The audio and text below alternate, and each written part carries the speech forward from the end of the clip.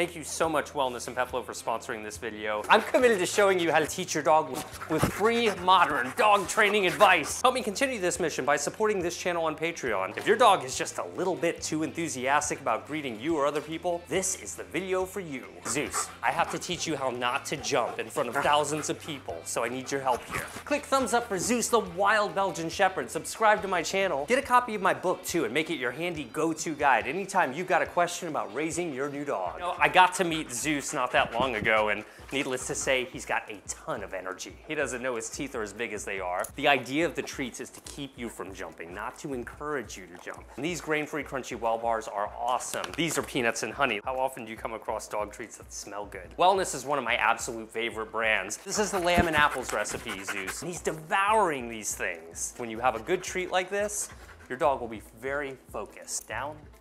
Wow. If you've ever been curious about a raw diet and you want a way to introduce a raw meat to your dog, these Wellness Core 100% meat freeze-dried snacks are awesome. They are literally single ingredient treats. So the boar ones are 100% boar. You can tell that is real boar. Impressive. That's healthy stuff. You know dogs are gonna love that. The salmon ones, 100% salmon. They even have turkey and beef ones too. This is so healthy. You're gonna live forever, man. You can use them as treats or as a tasty topper for your dog's regular meal. These are quality ingredients. They're good tasting. Zeus, you're gonna have to earn these, buddy. As with any raw product, you'll want to wash your hands after feeding them. You're not gonna find corn, soy, wheat, or artificial colors and flavors in any of these all-natural snacks. And you can get them all shipped to you from Pet Flow. I'll have a special link in the description. I'll also have a coupon code that'll give you $10 off your first 3 orders when you elect to have your dog's food automatically shipped to you too. There's a few things we need to consider before teaching a dog like Zeus not to jump. You just drank water. You are so drooly right now. No, Zeus, I love you, buddy. I love you. We have a video to shoot here. You're not making me look good right now. First, make sure that you're providing regular, intense mental stimulation if you've got a dog like Zeus. Because look at him, I mean, he's super wired right now. And that's not because he's a bad dog. If you'll sit, I'll give you a treat. Let's try this, okay? Will you sit? Yes. Oh, and you're taking the treat so much more gently now. I appreciate that. So does my hand. Whoa, gosh, okay, Zeus, you're so big. He's just dying to engage with me, and that's a good thing. In fact, that's something we're gonna use to our advantage in today's lesson, I hope. Next, all of this excess energy can make it really challenging for a dog like Zeus to listen to me. I mean, think about it. He was bred to herd sheep for hours on end. Now he's just got a normal life in the suburbs, which is totally fine, but we have to find other ways to make sure that our dog is satisfied mentally and physically. We human beings, we made them like this, so we have a responsibility to keep them satisfied. Fortunately, fetch early in the day and just before training will likely do the trick if you've got a high energy dog. I'll have a video in the description that'll show you how to teach your dog a perfect game of fetch. The reason dogs jump like this in the first place is because they like to greet us at the face. They want to say hello and really interact with us. Now, if you're struggling with teaching your dog how not to jump, your issue isn't that your dog, no, don't bite my ankles, dude. Your issue isn't that you have a jumping dog. The issue is that you haven't taught your dog how to sit and stay when they're excited. We're gonna see how Zeus's sit-stay is looking. Sit. Oh. That was kind of a disaster, Zeus. Now you can clearly see how teaching a dog like Zeus to sit and stay is different than many of the other dogs I work with. I mean, he's bigger, he's stronger, he's more intense. His mind is going 1,000,000 miles an hour. That was a good sit. Stay. Okay, good job. His focus is really strong. With dogs like this, you have to constantly engage them during a training session. And if you're new, that's not very natural. So you'll have to be extra patient until you acquire the skill. Here's a good example, teaching your dog to leave it. The second I put the treat in front of him, he's trying to get it. So you've got to be really quick about being one step ahead of him. Back here. Sit. Nope. And see, I mean, I'm pulling away. You can see it in his eyes. Dogs will foreshadow very obviously if you know what you're looking for. And as you get to know your dog, yes, then you'll be able to predict that. That was a good leave it. Right there, I rewarded him because he left it alone for a little bit longer than he was on the prior attempts. Just doing exercises like this build communication between you two. That's why I do leave it with almost every dog that I work with. And that's good, because he needs some impulse control.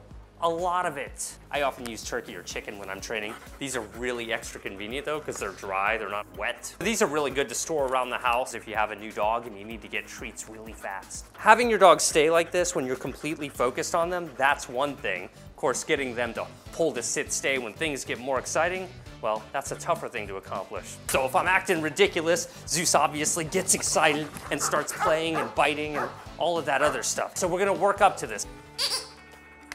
Yes. Good, so I provided a distraction. You might have noticed there, it was subtle, but I got his eyes on me too by making a little sound. Yes, good job. Just practicing is going to make things a lot easier when the real life situations present themselves. You don't wait until you have company over or you're in public to then attempt to work on this. Sit.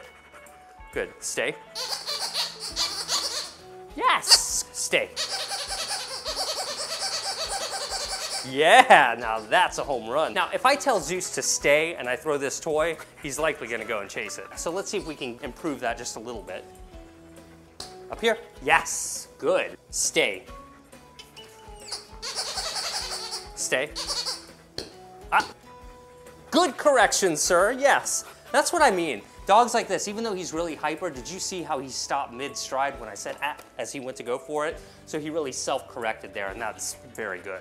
It's natural for a dog to be confused when you're telling them to stay and there's something exciting going on. It's not reasonable to expect a dog that's only been on this planet less than 2 years to just understand they're supposed to be good. Stay. Yeah, good boy. Up here, look at me, please. Yeah, oh, you're on the right track now. You want your dog to exercise self-control in so many different circumstances, especially exciting ones. Stay.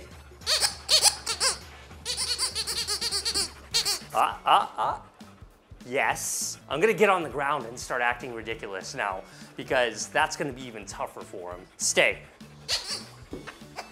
Good. Looks like he thought about breaking there, so I wanna make sure I reward him before he breaks. And again, even though this is teaching stay, this is central to teaching a dog not to jump in the beginning stages. I'm able to pet Zeus right now, give him a little bit of love, and he's not jumping on me. Hey, have a well bar. It's really impressive. Let me see if I can do that. No. If you know that you've got guests coming over, exercise your dog just before guests arrive. And make sure they're on a leash or in another room so that you can minimize or prevent the jumping from occurring in the first place. And once your guests are settled, bring out your dog and practice sit and stay in front of them. Have them pet your dog, and if your dog attempts to jump, simply intervene and redirect them into a sit or lie down like we did earlier. Yes, that's how you do a redirect, right? Sit. It's your responsibility to do this training, not your guests'. A lot of people are tempted to have their guests do the training, but your dog needs to learn to listen to you when they're excited. Click thumbs up for Zeus. Get the treats I used in today's video from PetFlow. I'll have a link in the description, and subscribe to my channel for more great dog training content and help us fund more videos just like this. I'll have my Patreon link in the description. Thank you guys so much for watching, and we'll see ya in the next video.